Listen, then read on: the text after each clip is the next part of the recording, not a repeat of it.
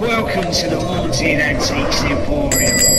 For those that seek the unique antique, let's go back, way back in time. So Doctor Who, eat your eye out. Dreamer Cards TV. Do you like collecting? Then please subscribe to my channel and don't forget to click on the like button because it does something very special. It makes you younger. Oh no, the weather's a bit rubbish today, so what should we do? Let's review another amazing trading card set. This trading card set was issued by Snap-Gun way back in 1959. It features many celebrities who were popular in the late 1950s and way beyond.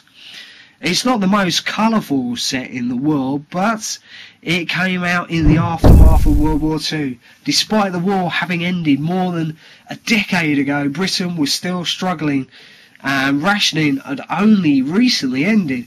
Comedians such as Benny Hill, pictured here, were extremely popular, lifting the mood of the nation from those bleak and austere times. Rings a bell? I've never had a Benny Hill card before, so this might be the only one ever issued. Perfect for Hill memorabilia collectors. Hill's infectious, cheeky humour, songs and impressions kept him on British television screens for 40 years.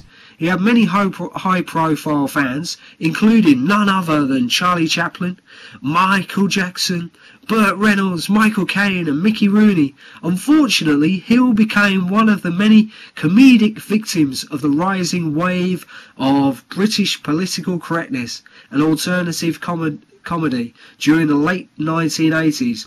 Following the cancellation of his show in 1989, Hill's health declined and he died just a few years later.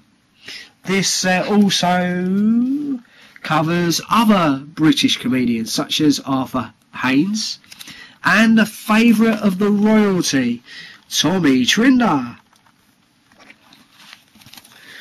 Also in this set are two well-loved comedy actors such as Bernard Bresslaw, who was a regular on the Carry On Films series, and also we see eventually Terry Thomas, famous for his portrayal of disreputable members of the upper class. I bet people enjoyed him.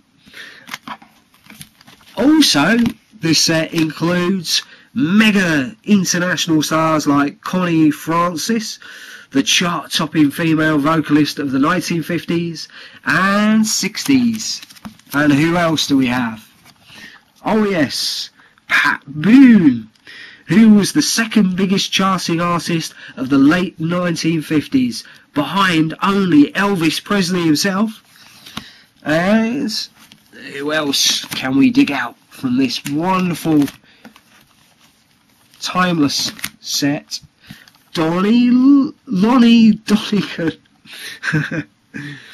the king of skiffle, who influenced many of the famous British bands of the 1960s who would partake in the British invasion era.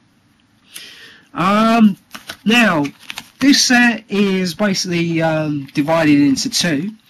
In the first half, you have photographic style images like these.